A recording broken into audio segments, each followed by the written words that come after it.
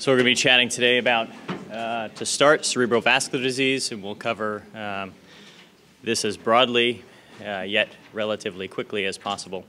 Again, 2-year neurology fellowship in 1 hour. So which of the following is not a risk factor for ischemic stroke? A, migraine, B, low birth weight, C, family history, or D, depression? Luckily for you, D, depression. So I have nothing to disclose. So what we're going to review is just a brief review of vascular anatomy of the cerebrovasculature, talk about ischemic stroke and TIA, including the acute presentation and treatment, common stroke syndromes, pathophysiology, epidemiology and risk factors, diagnosis, and secondary prevention. As well, we'll speak about hemorrhagic stroke, focusing on the two most common being intraparenchymal and subarachnoid.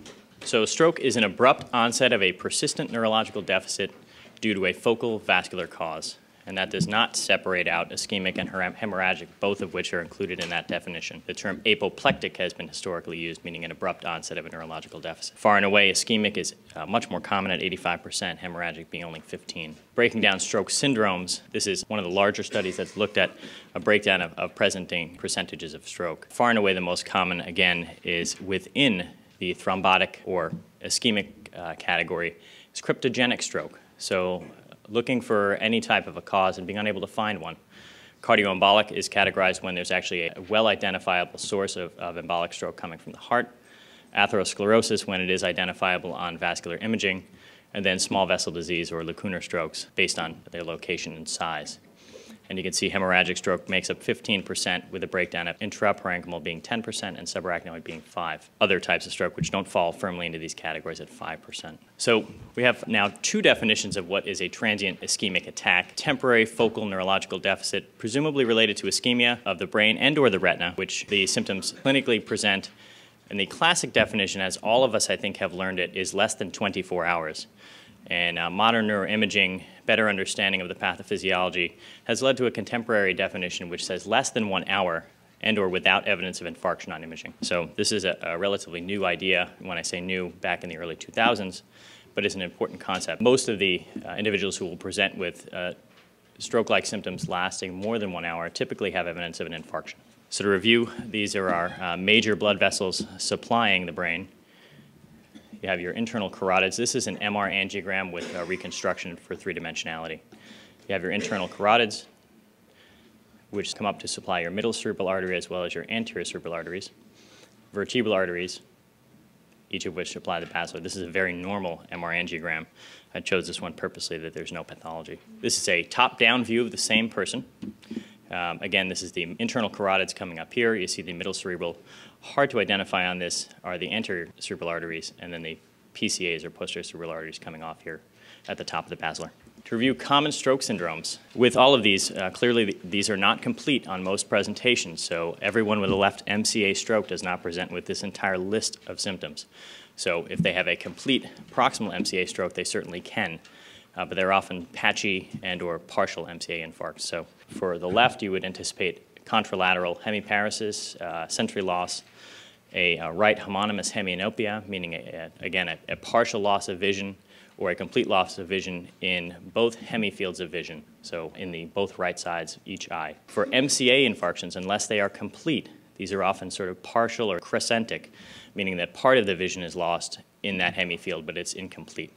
So sometimes they can be a bit elusive. Itonic gaze deviation to the left. This is involving the frontal eye fields. You typically look at a destructive lesion, so we'll look toward the left with a left MCA stroke. A language deficit, be it motor or sensory aphasia, or both, and a hemi-neglect or an incomplete neglect when they have an inattention of that side, but are aware that it exists.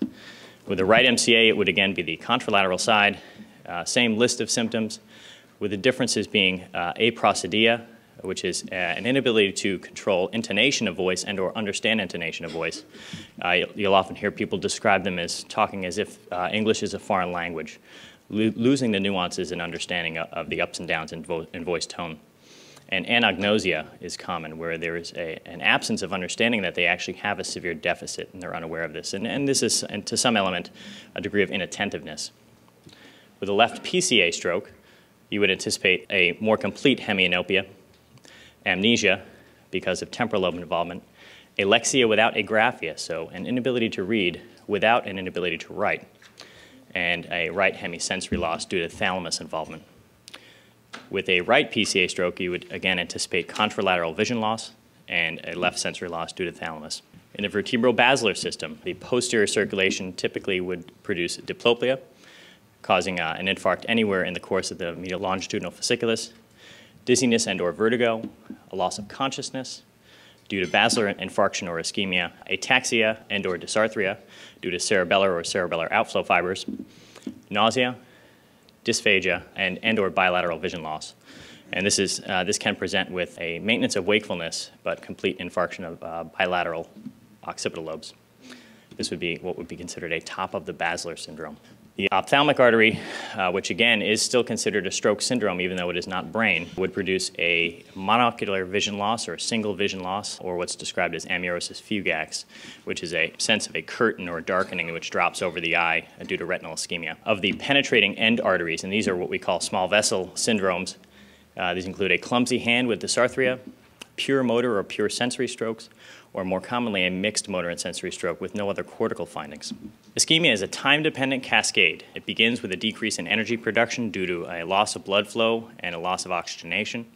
This secondarily produces an excitotoxic effect with overstimulation of local glutamate receptors. There is an abrupt rush of intraneuronal sodium, chloride, and calcium, and this produces a subsequent mitochondrial failure and subsequent cell death. There's a concept that I want you to be aware of called the ischemic penumbra.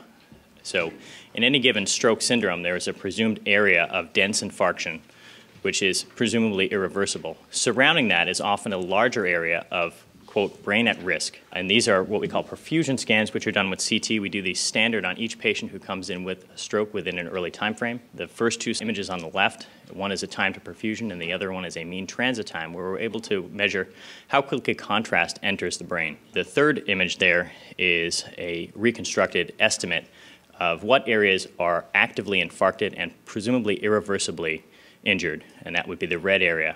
Surrounding that is an area of relative reduced perfusion, which is at risk of subsequent infarction if blood flow is not resolved or regained. So you can see in the two left images that, relatively speaking, the left temporal lobe region, which you can see very easily on the right, has a reduction in blood flow and an increased transit time and time to perfusion. So blue being longer period of time to get blood flow. So I don't anticipate that anyone here would be acutely assessing people in the emergency room for stroke, but it is important to understand the concepts.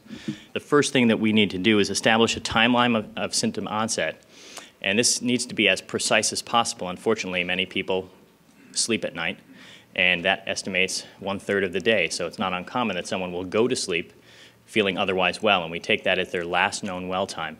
You have to presume that the stroke occurred the moment they fell asleep. Unfortunately, that's probably not the case, but for safety reasons, we have to use that as a time of onset. You then have also other folks with a precise time sitting at the kitchen table and their spouse sees their face droop. That's a lot easier to determine. The reason that timing is important is because we have to determine whether or not they are eligible for particular interventions, and the safety of those interventions hinges upon an accurate time frame. Initial examination is really to emphasize lateralized hemispheric findings and or brainstem findings. So the subtle nuances of a neurological exam get thrown out the window, and we're not pulling out our feathers and using our pinwheels, but we're acting pretty quickly. There is a universally accepted scale called a stroke scale, or the NIH stroke scale. This is very well known by most emergency room physicians as well as neurologists, and it really focuses on the key points to determine how severe a stroke is, and these do estimate outcome following stroke in terms of the initial presentation. Focuses on level of wakefulness and consciousness, content and function of language, speech ability, oculomotor function, visual field deficits, facial and limb power, coordination, sensation, and the evidence of extinction or neglect.